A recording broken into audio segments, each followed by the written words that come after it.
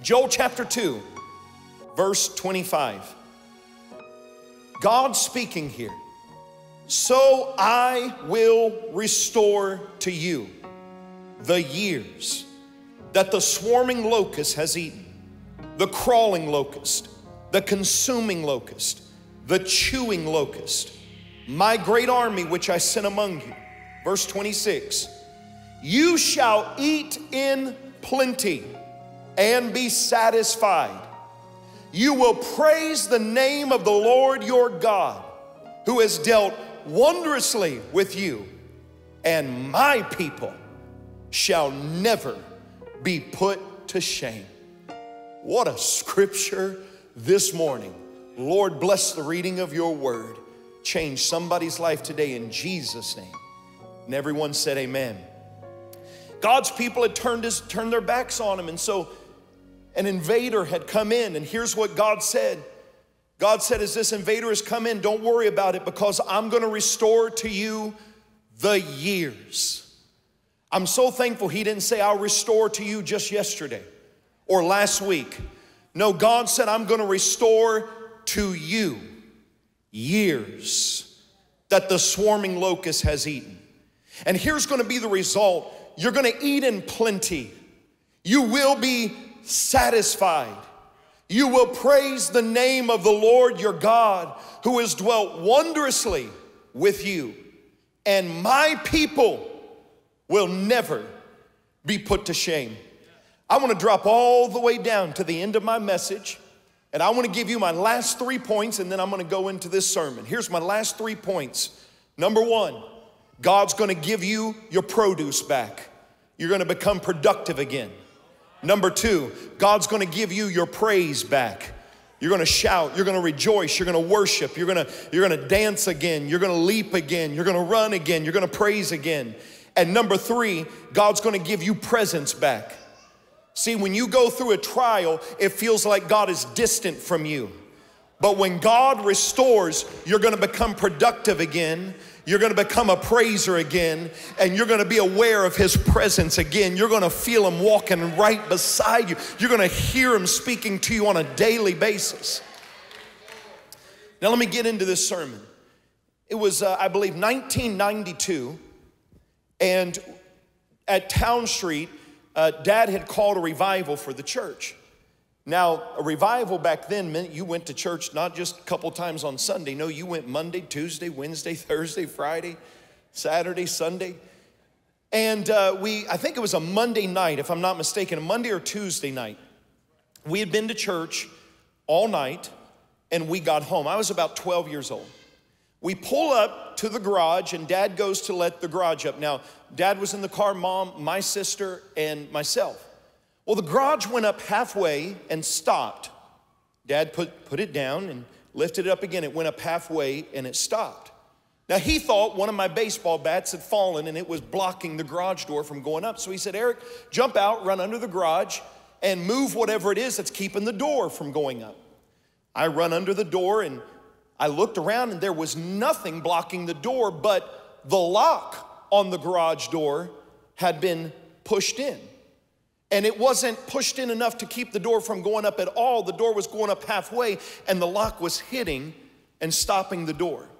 So I opened the lock, and Dad hit the button. The garage door went on up. I run to our garage door leading into our house. I turn the knob, I go in, and I looked, and the refrigerator door was open. And just past our refrigerator door was our dining room, formal dining room, the dining room you eat in twice a year. There was that one. And the light was on very dim. And I remember the smell of smoke. It was a thick, like cigarette smoke. I can remember this so vividly in my mind. And I walked back out the garage door, and I said, Dad, it smells like smoke in here. And just then, my sister let out the most blood-curdling scream you've ever heard. And she said, somebody ran past the door. We were being robbed. And I walked into the house while the robbers were still in the house. And my dad, I remember my dad turning around. I can remember him saying, Eric went across the street, call the police. Back then, we didn't all carry, like we do today. Went Clint Eastwood on him. So dad turns around and says, Eric, run across the street. So I jetted across the street. And sure enough, they were still in the house. They ran to the patio door. They slid open the patio door and they ran out. And when the police got there and they went in front of us and they came out and they said, sure enough, you've been robbed. The refrigerator door open, the dining room light low. They had come in, looked like through a window, went out the back patio door. The police brought the dogs, tried to sniff out where they went. They couldn't find them. And I remember the police finally came out and said, the house is clear, you can come back inside. Now they had already fingerprinted and everything. And the thieves, the robbers, had made a tremendous mess. But if you've never dealt with fingerprint dust, that is a horrible, horrible mess. It was everywhere. And it's hard, unless you've been through this, it's hard to describe what it feels like to walk through your house knowing that somebody else had been in there. Seeing their handprints on the windows, seeing their handprints on your bedroom furniture. Knowing that this robber had come in and he had gone through your bedrooms and gone through your places that you thought were safe. If there's one place that should be safe, it's your home. But we had been invaded. We had been invaded, and not only did they invade, but they destroyed while they were there. They broke things, they messed things up, and not only that, they took while they were there. Now we're left holding the remnants of this invasion, because now not only have they stolen material things, they have stolen the intangible things. They have stolen peace. So now as a little boy, I got to go to sleep wondering, are they coming back through the window tonight? So now they've stolen our peace. They've stolen, it wasn't a joyful night. It wasn't a joyful moment. And we had to live through this. And what began to happen is as days went on, when you first walk back in, you go to your main things, and sure enough, this is gone, and this is gone, and this is gone. But as the days went on, things that we hadn't noticed, but then one day we need it and we go and look for it, it's gone. Well, where did it go? It was stolen weeks ago. It was stolen months ago. And we're just now coming to realize that when these robbers, when these thieves broke in our home, it wasn't just that day we noticed stuff missing. It was months down the road that we noticed this used to be here and it's not here anymore. And we would go and we would relive the night that we were robbed. Relive the night that I walked in and somebody else was in our home. These robbers are the same as locusts, because all of us have moments in our life where locusts come into our life and we've been invaded, we've been broken, we've been stolen from, but most of all, we were violated. We were violated, not just material things, but the intangible things. Our peace was violated. Our joy was violated. Locusts come for 3 reasons. Sometimes locusts show up in our life because of sin. We invite the locust. When we are disobedient to God, when we don't live according to the word of God, we invite locusts into our life. We want to blame everybody else, but let's be honest, there's a lot of things that we deal with. It was our fault. I can't blame you, can't blame my parents. I made the decision. I made the decision to go there, do that, be with that person. It was my decision. The second thing that invites locusts in is pride. Sometimes when we think we can do life without God, we get prideful. I got this under control, and then all of a sudden the locusts show up to show how much of control we really have. Pride is dangerous. It forces you to lie needlessly in a helpless state for days and sometimes years. See, some of you are putting up with locusts that you could have dealt with a long time ago, but your pride won't let you admit you got a locust. Now look, we're all coming over your house. We flip the light on. We see all the locusts scatter. You know what I'm talking about. We see all the locusts scatter.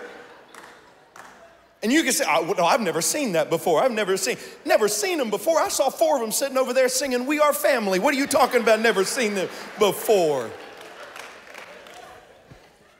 And so pride says, no, we don't have a problem. I know we could fix this. I know we could remedy it, but I'm not going to ask for help. See, you could have gotten up a long time ago. You could have went on with your life a long time ago, but pride wouldn't let you. And here's number 3. Sometimes locusts come because of an enemy. You have an enemy. And it is not Jesus.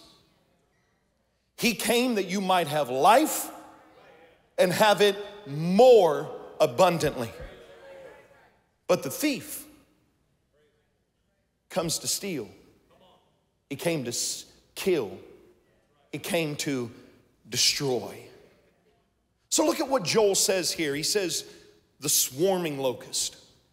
The swarming locust, whenever you read about swarming locust in the Bible, it is talking about a day, a time, or a season of devastation.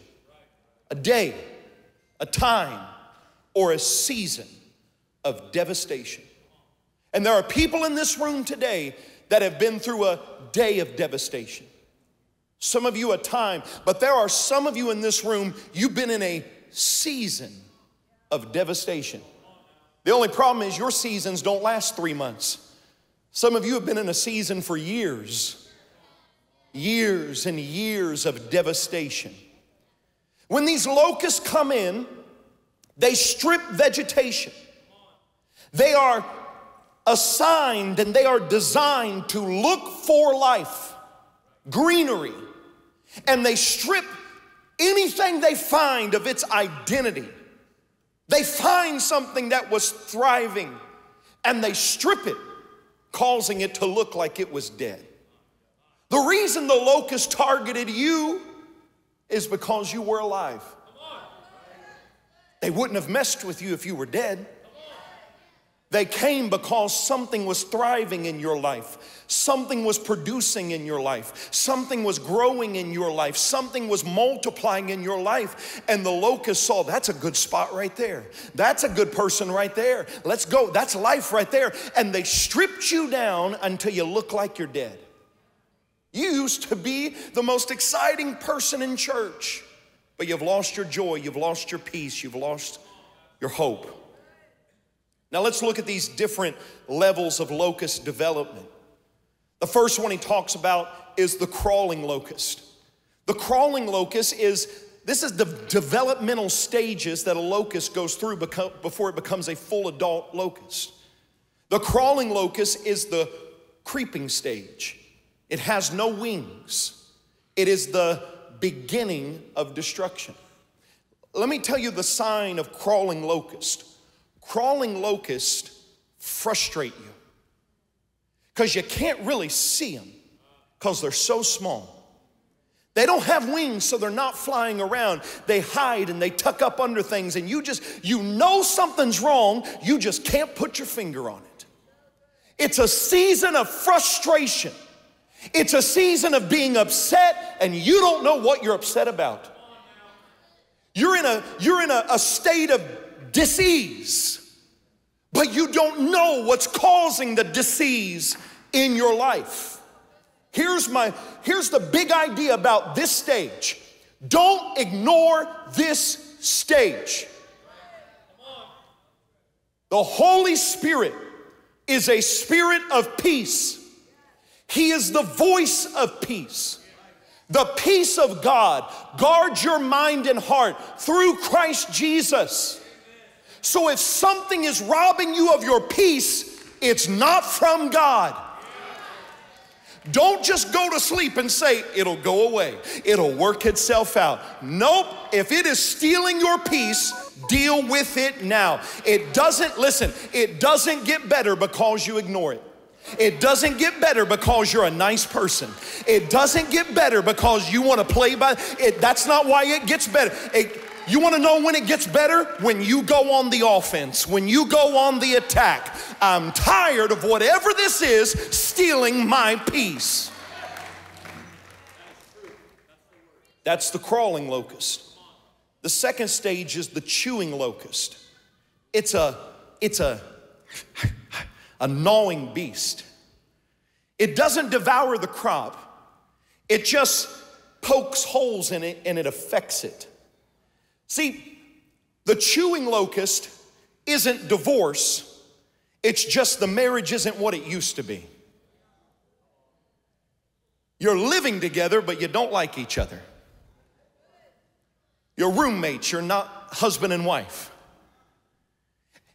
Divorce is on the way. When the locusts show up, divorce is on the way. If you don't deal with the chewing locust right now. When the husband takes on another hobby and another hobby and another hobby and another hobby, and he joins 15 softball teams so he doesn't have to come home at night, it's not because he's got a dream of being a professional softballer. It's because there's a chewing locust in that marriage you better deal with. Let me tell you something about my wife. She makes me want to come home at night. I don't dread going home to that. I don't know where your all minds went. She's a good cook. Well, you all, look, get your mind out of the gutter. Good Lord. She's a good cook. She makes me want to come home because I'm hungry. And I know when I sit down, it's going to be a good meal. But when you are, I don't look, to each his own. I don't understand couples who don't want to be around each other. There's not a person in this world that I'd rather travel with than that lady right there. There's not a person in this world that I would rather go to the grocery store with than that person right there. There's not a person in this world that I'd rather go to Home Depot with than that woman right there. There's not a place I would rather be than except in her presence right there. I enjoy my wife. And if there ever comes a day that I don't want to go home, if there ever comes a day when I don't want to be around her, it's because I've let a chewing locust start affecting. It's not divorce, but it's heading that direction. It's wasting it. Here's what one biologist talked about these locusts. It said it chews up vegetation and it doesn't even eat what it chews. It's like a person who gets a plate of food and decide they don't want it anymore and they throw it away in the garbage. That's what chewing locust does. They don't even devour. They just chew it up and spit it out, and you have to deal with the waste. Here's number 3, the consuming locust. Now destruction is increasing. The destruction is moving, it's accelerating, it's getting faster. Why? Because this locust, because you've let it live, because you've let it survive in your presence, in your home, in your family, it's getting more and more hungry. It's eating and eating and consuming and consuming. Why is it consuming so much? Because it's about to transform into something bigger. So it starts eating, but it's not just satisfied with this. It starts eating over here too. And then it starts eating over here. And then it starts chewing on this. And then it starts devouring this. So what was one problem in this area has now become multiple problems in multiple areas.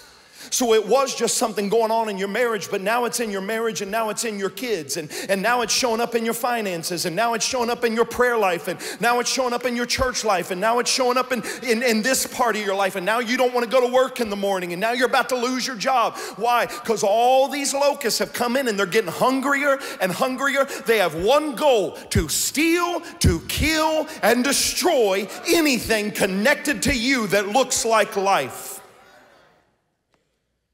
They're there to cause devastation, to cause severe or widespread damage to anything. And then he says this, and I thought this was interesting. He says, great army, sin among you. Now, the definition of this is, and listen, it is those strong for war. Those strong for war. This is when the enemy starts tapping people on the shoulder to start coming in and destroy your life. Now before, you can have things going on and it's not even coming from an outside source. But then the enemy will assign a person who is strong for war. All of us will go to war if we have to, but hopefully you aren't strong for war. When you're strong for war, you wake up with war on your mind. You wake up with hate on your mind. You wake up with destruction on your mind. And there are people, thank God there's not a lot of them, but there are people who all they do is love war. They can't be satisfied if they're not fighting somebody else. Their life is the destruction. And let me tell you something about these people. They will not apologize. Don't ever think that, you know what, one day they'll come to their senses and they'll apologize for all the harm they've done. It will never happen because they're bent towards war. They're strong towards war. They don't care what they do to you. They don't care what they say about you. These are people who will say anything about you regardless of the consequences after they say it. They don't care. They'll say it on social media. They'll write, they'll talk, they'll spread, they'll do whatever they got to do. Why? They're strong for war. And there are people in this room right now who are in the dating stage of your relationship. And you are dating somebody who all they want to do is fight. As your pastor, can I give you one word of advice? Run as fast as you can. Don't think when you marry them they're going to get nicer. No, they're showing you everything you need to see right now while you're dating. Run away. Get away from them. I promise you somebody's going to remember that when they're married. And they'll be like, Pastor told me. So look what we got. Swarming, crawling, chewing, consuming. A great army of locusts strong for war. What am I going to do? How can I handle this? They're coming at me from every direction. Oh, isn't it good that we have a promise? And here's the promise. I will restore to you. That's a word for somebody today. I, God Almighty, will restore to you. What's it mean when God restores?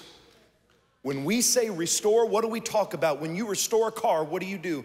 You take this car that's been broken and damaged and that's been affected by time and been affected by the elements around it, and it's been affected by neglect. You take this car and what do? You bring it back to its original state.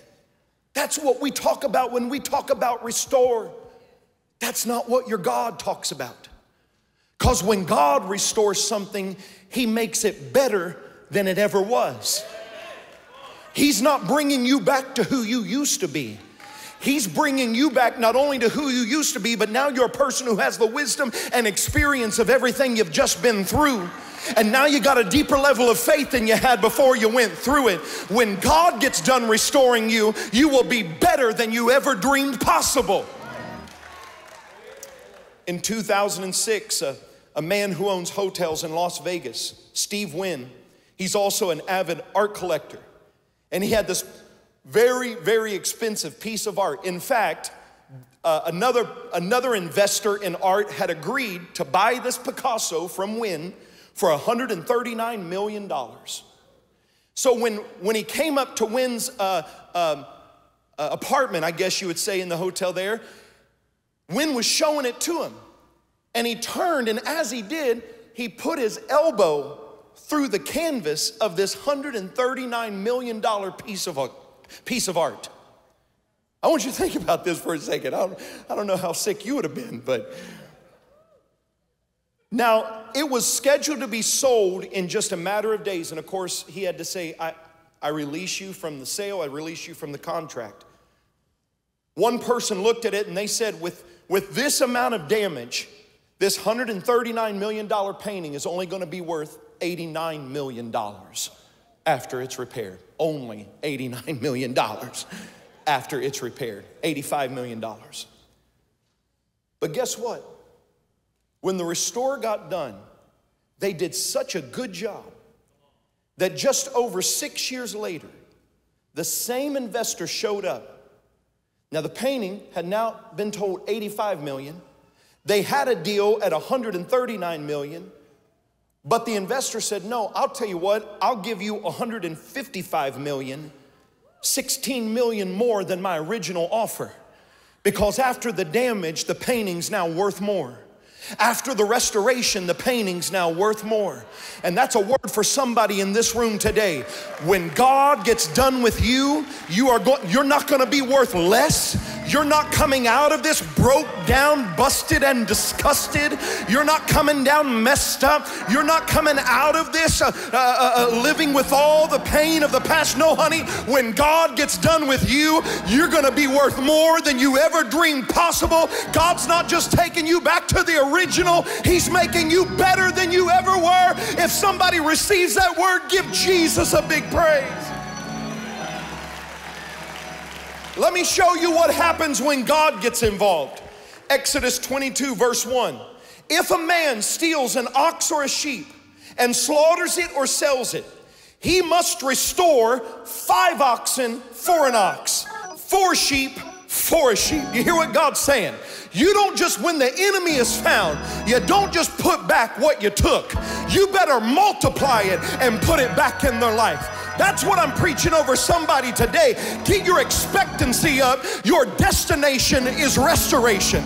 And the devil's not just going to give you back the day he took. He's got to add to the days he took and put them back. He's not just going to give you back the year he took. He's got to go back and take years and put years back onto your life that he tried to steal your joy, steal your peace, steal your rest. It's coming back. Your destination is restoration. Look at somebody and tell them your destination is restoration. I'm going to be better than I ever was. It doesn't matter what was lost. When God restores it, it's going to be better. You got word for this? Go back to Joel 2. You'll eat in plenty. This word plenty here means lay claim to the space you lost. Lay claim to the space you lost. Lay claim to the territory that the enemy invaded and he started living on it. He took it from you. But when God shows up, you're going to start laying claim. Give me healing back. Give me peace back. Give me my children back. Give me my health back. Give me every dollar, devil, you laid your hands on. But not just that, when the thief is found, he must restore 7 times everything that he put his. I'm declaring today, my destination is restoration. Somebody praise God if I'm preaching to you in this house here at Forest Park, at Lebanon, wherever you're watching. You will be satisfied. Somebody shout satisfied. Say plenty. Plenty. I'm taking claim of all the space that I lost. Every bit of territory. Say satisfied. Do you know what this word means? Joy. Filled with presence and you have too much. Joy. Filled with presence, not gifts, presence. The presence, remember what I told you was coming back? Produce, praise, presence. Produce, praise, what you produce is coming back. Praise is coming back. Presence, the presence of God is coming back. And what did the Bible say? Oh Lord, in your presence there is fullness of joy, and at your right hand there are pleasures forevermore. When the presence of God comes back,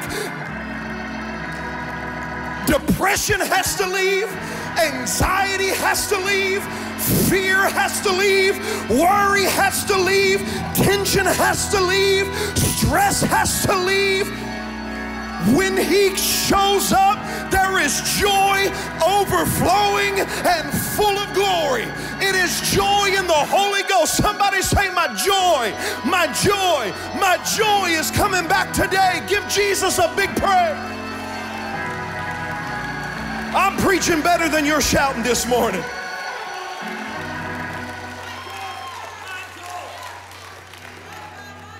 Shout plenty. Shout satisfy. Shout restore.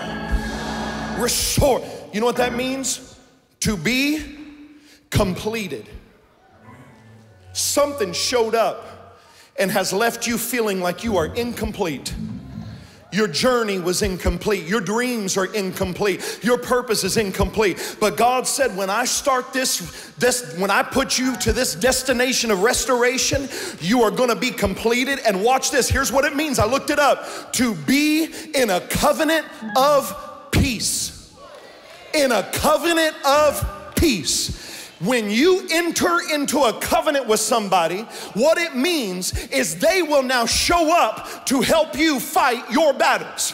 When I get into a covenant with God, God shows up to fight my battles. I don't have to fight them. I'm in a covenant with God. He's got the army. He's got the military. He's got the angels. They show up to fight my battles. Well, guess what? When God restores, you get in a covenant of peace. And whenever something shows up to steal your peace, God dispatches angels and says, move that out of their life. Move that stress. Move that fear. Move that anxiety. I got a covenant of peace with them. Oh, I feel the Holy Ghost in this room. Take 10 seconds and give Jesus a big praise.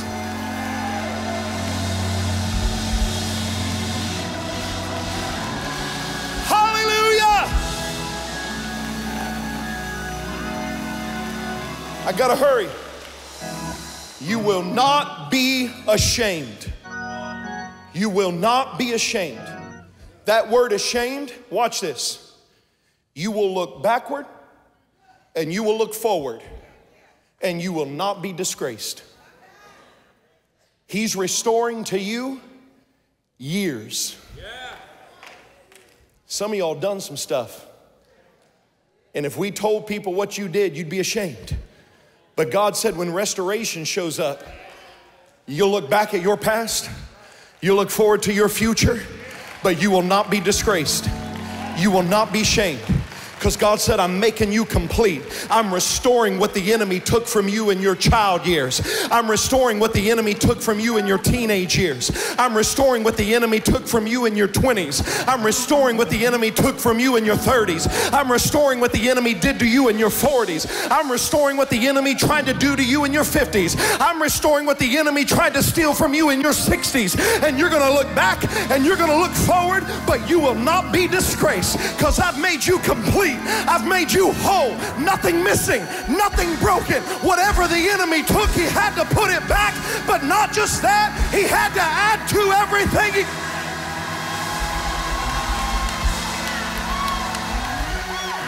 I'm about to shout out of this suit this morning. I need somebody to catch in the spirit what it is that the Holy Ghost is preaching to you this morning. Put it back, put it back, put it back.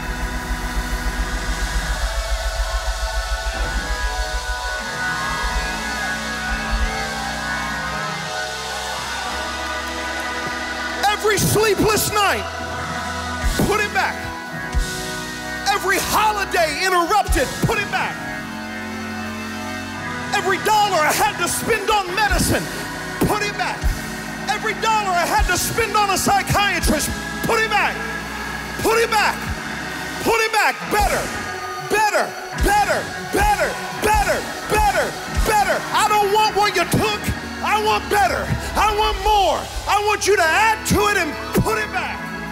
Somebody give Jesus a big praise.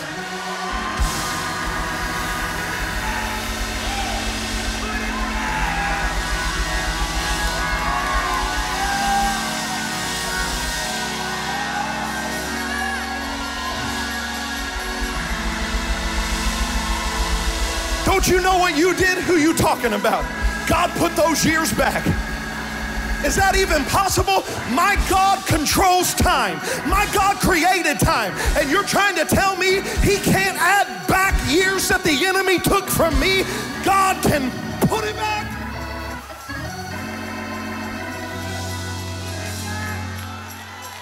Shout, my destination is restoration.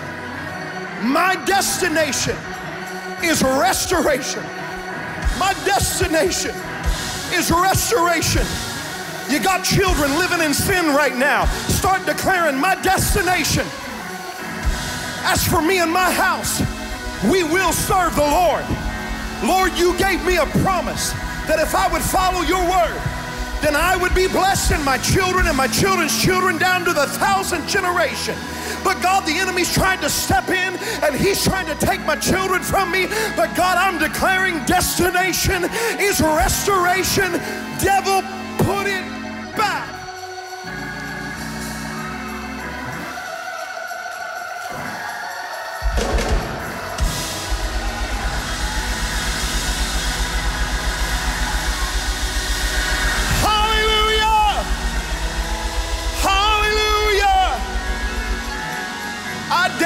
It's going to get crazy in here. It's 10:47. I'm watching the time. It's about to get crazy, but high five 5 people and just declare, let the restoration begin. Let the restoration begin. You know somebody that's been sick, high five them and tell them, let the restoration begin. Let the healing begin.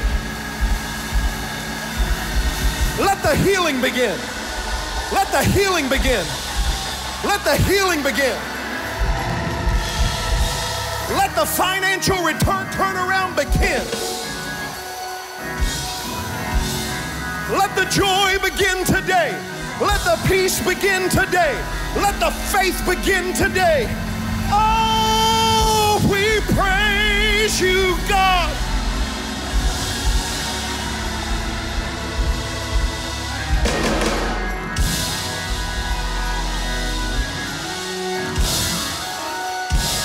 Put it back. Put it back. Put it back.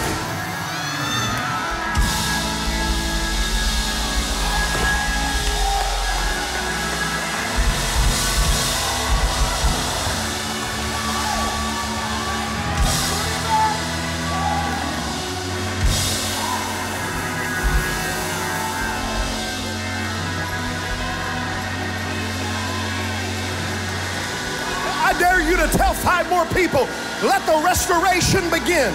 Let the restoration begin. Over Peggy's life, let the restoration begin.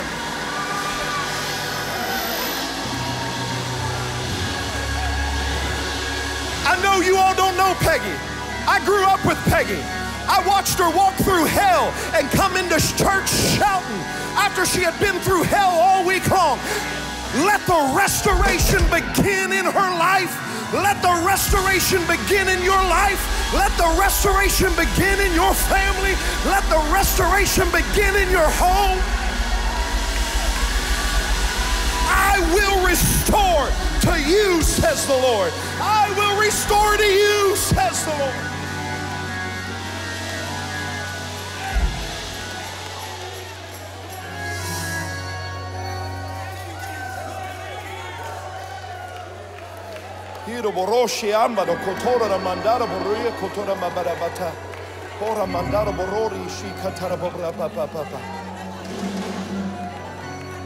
Hallelujah.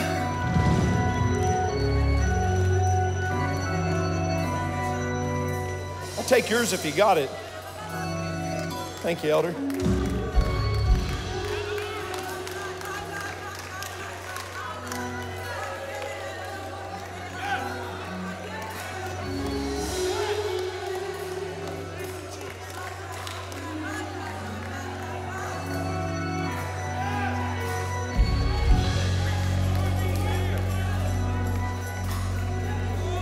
Come on, I told you I'm preaching to your expectancy.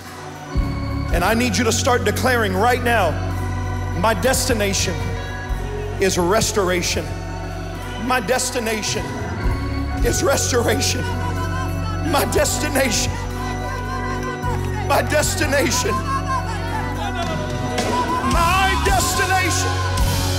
You need a touch from God. Get down here right now. You need a touch of the Holy Ghost. Get down here right now. You're believing for God to restore something. Get down here. Come on. We're going to pray.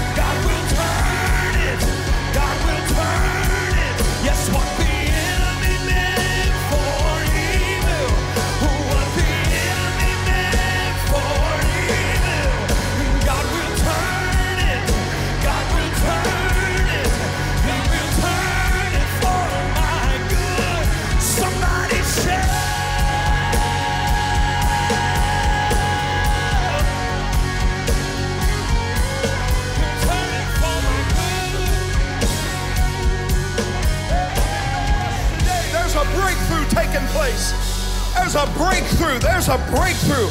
There's a healing that's got somebody's name on it today. There's a breakthrough that's got somebody's name on it today. There's a restoration that's got somebody's name on it today.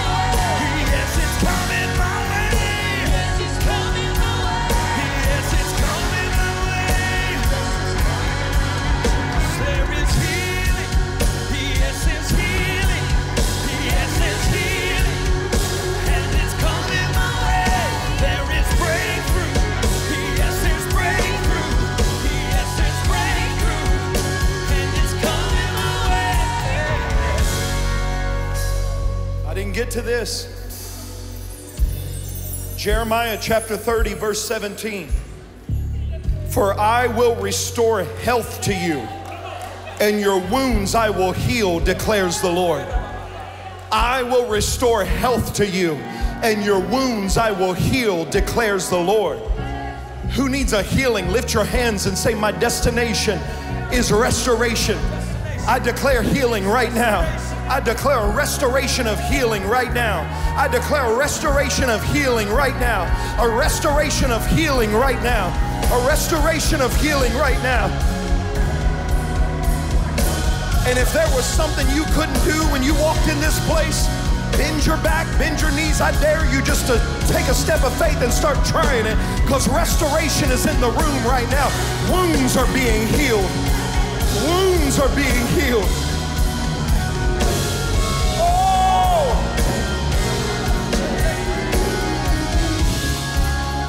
Listen to this. Psalms chapter 51 verse 12. David prays, restore to me the joy of your salvation. Do you hear what he's saying? That's the joy you had the first day you got saved. But you got busy doing church. You got so busy having church that you forgot why you came to church. It was to be in his presence, because in his presence there's fullness of joy. But some of you need to pray, God, take me back. Take me back to the joy I had the first day I got saved. The first day you filled me with the Holy Ghost.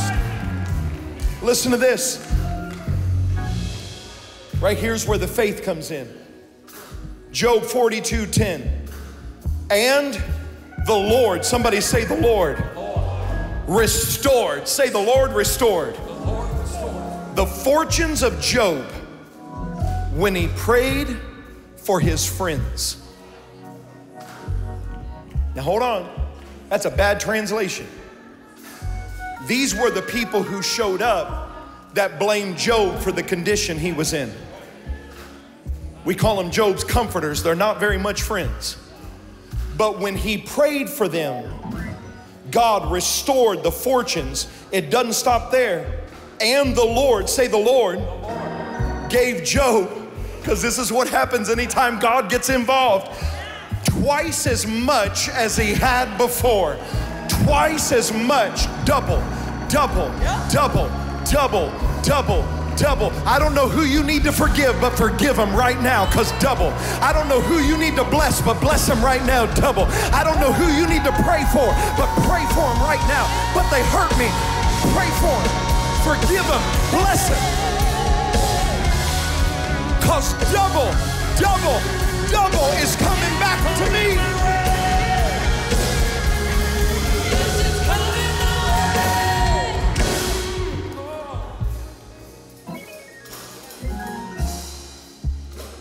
We give you all the glory. We worship you, our Lord. You are worthy to be praised. Sing it again. We give you all.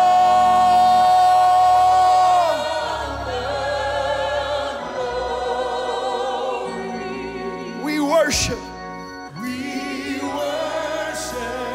You are Lord, you are worthy to be praised.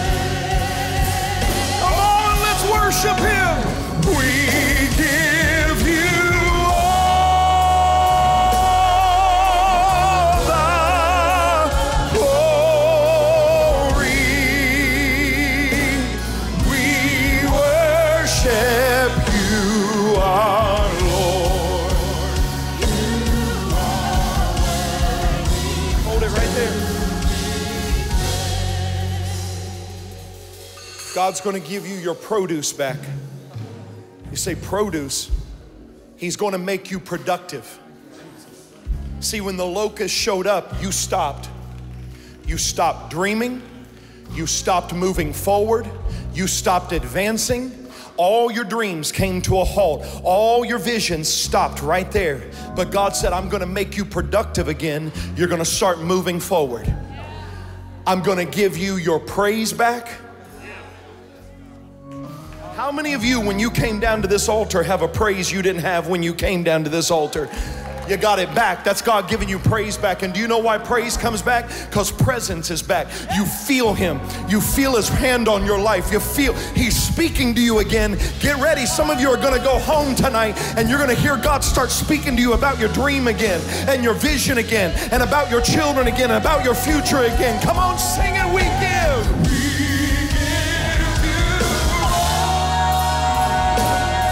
This is not your end. This is not your end. Sing it again. You're going to move forward. We give you all the glory. We worship you,